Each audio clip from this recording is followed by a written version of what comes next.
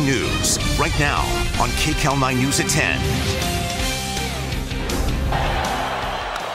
High fly ball into right field. She is gone. In a year that has been so improbable, the impossible has happened. His play-by-play was poetic, and he provided the unforgettable soundtrack of the Dodgers' greatest victories, and yes, their struggles, for an incredible and legendary 67 years. Tonight, the news no one here in Southern California ever wanted to hear. Dodgers Hall of Fame announcer Vin Scully has died. He was 94 years old. Thank you so much for joining us tonight. I'm Jeff Vaughn. Hi, everyone. I'm Susie Suh. This is KCAL 9 News at 10, also streaming on CBS News Los Angeles. We have live, in-depth coverage of Vin Scully's life and passing. That's right. We began with KCAL 9 Jimmy Maggio with a look back at the incredible legacy that Vin leaves behind. Jamie? An incredible legacy, an incredible life, an incredible career, an incredible human being. To know Vin Scully was truly to love him. Just a warm, personable man who obviously was very, very good at his job. 67 years as a Dodgers broadcaster. Just the sound of his voice is something that I think is ingrained in people's hearts in the city, and for baseball fans everywhere. But 94 years, Vin Scully, an incredible life, well lived. Here's a look back.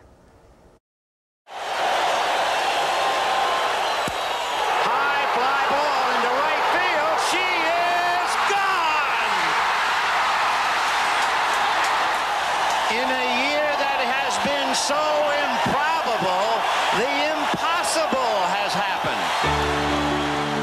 Vin Scully had a lifetime love affair with words, and few used them to more remarkable effect. For more than 60 years, as the primary voice of the Dodgers, he compellingly and even-handedly delivered his unique brand of vocal magic. His legacy will not only be defined by longevity, but perhaps more importantly, by the connection he made with fans and listeners.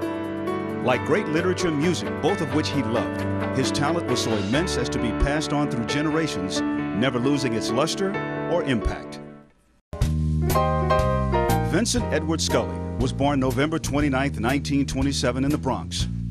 As a young man, he did several odd jobs until discovering a love for broadcasting while in college at Fordham University. He was recruited by the legendary Red Barber, who had been so impressed with the young redhead's call of a college football game at Fenway Park, a game he called from the roof of the press box in 45-degree weather.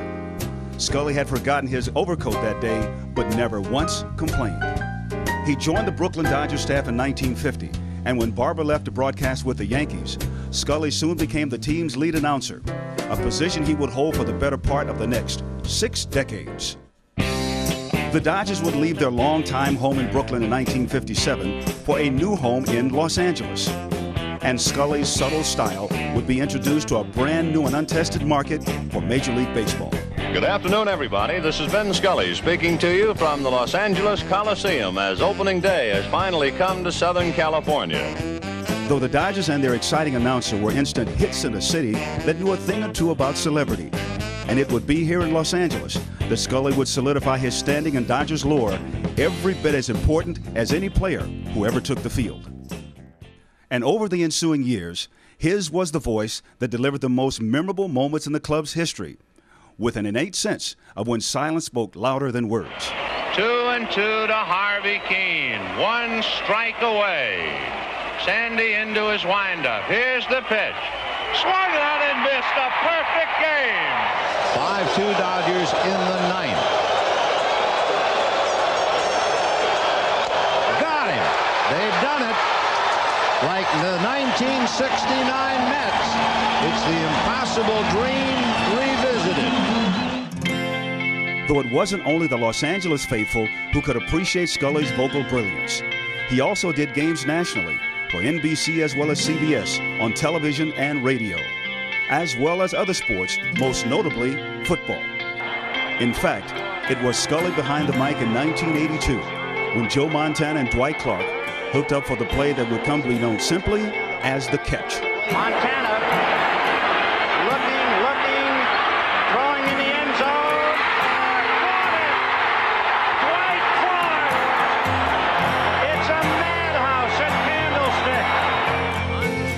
us baseball where he would leave his true mark.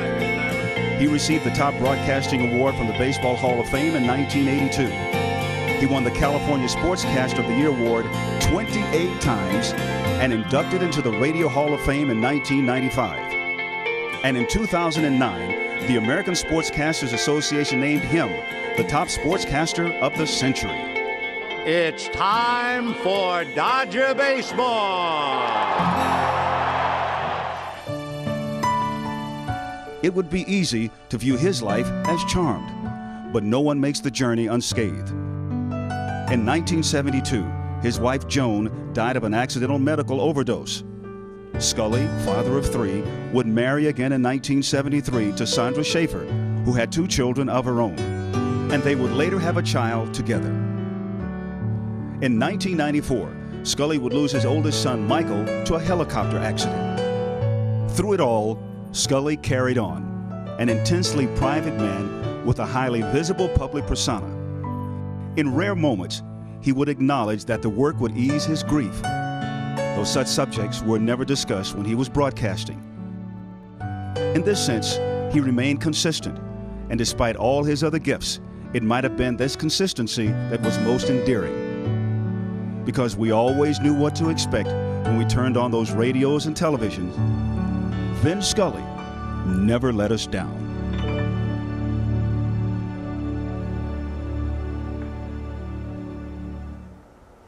No, he certainly did not. And this is a live look right now at Dodger Stadium where fans are starting to show up and pay tribute. They're lighting candles, and no doubt they're having a moment there and remembering such an iconic figure in Los Angeles sports landscape. Definitely be a touchstone for what has happened today with Vin Scully.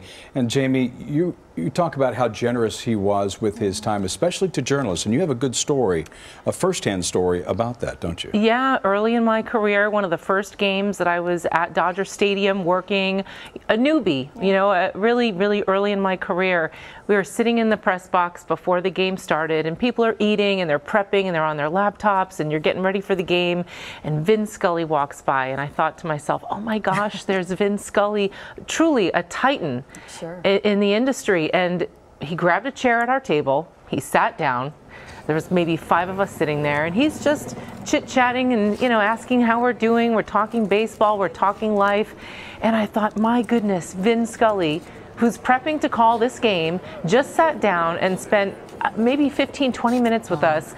And, you know, as a female and as a young journalist, to be acknowledged and accepted by someone like that really left an impression on me, and I would come to find out that's just who he was. That wasn't any kind of special treatment. That was just who he was. He made you feel like you belonged, and he welcomed you. And not everybody's like that. Not everybody's like that. So, I mean, Jamie, what do you think it really was, though? You know, not just his voice, of course, that's so recognizable around the world.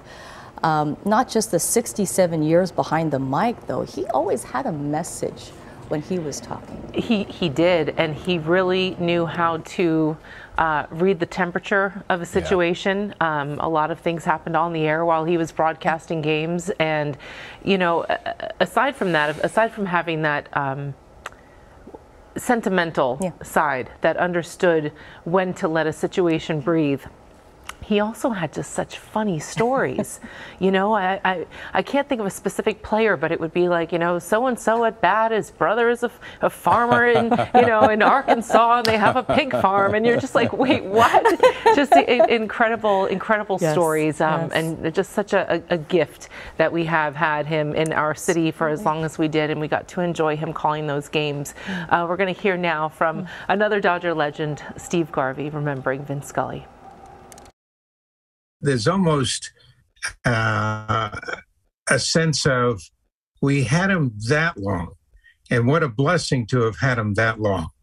And if life is God's gift to us, and what we do with it is our gift to him, what a fabulous gift that he gave to God by being so consistent and by caring and doing what he did better than really anybody else, but never with any self-fanfare, always with a sense of duty to the game.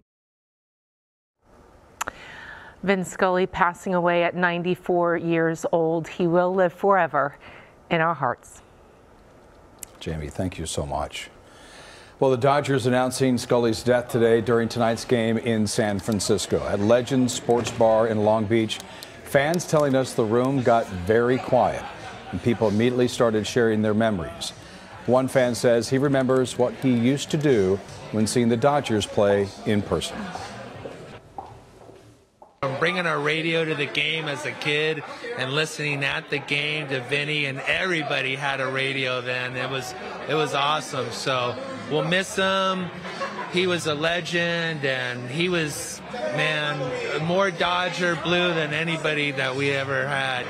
You know, it's tough when you hear the news. I mean, he's beloved, obviously, and I mean, no one would argue, like, he's the best, you know, the best play-by-play. He's the best announcer, and everyone, when they hear it's time for Dodger baseball, you think of Vin Scully.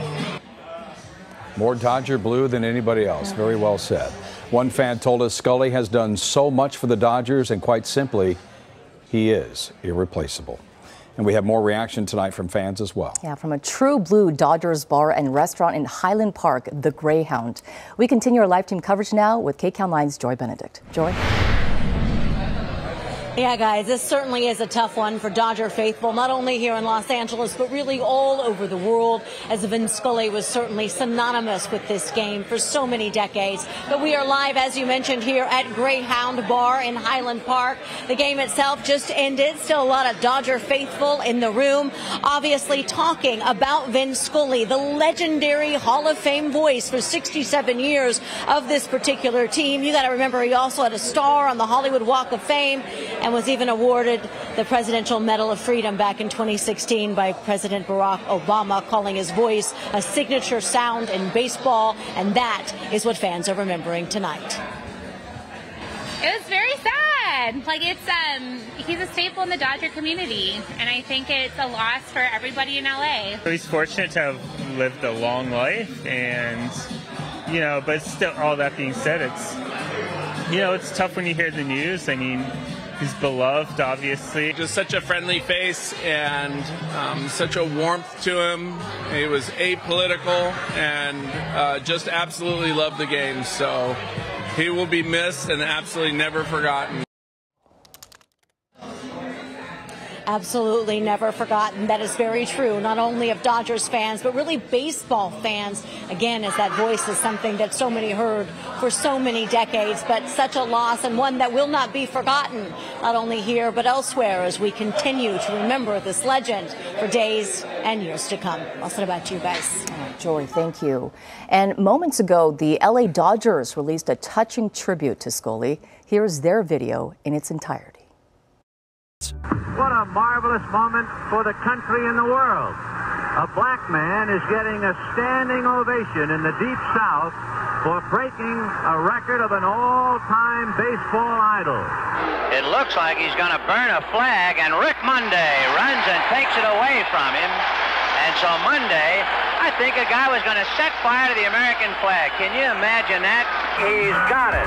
The Los Angeles Dodgers have just about done the impossible. It deserved. And the fly ball to deep right, blanks to the track. It is gone. He has hit another one. Que viva Cuba. Viva Puig. Despite not traveling during his 67th season, he went to San Francisco for the season-ending series. And for the final time in his career, Vin Scully called Dodger baseball. So this is Vin Scully wishing you a very pleasant good afternoon wherever you may be.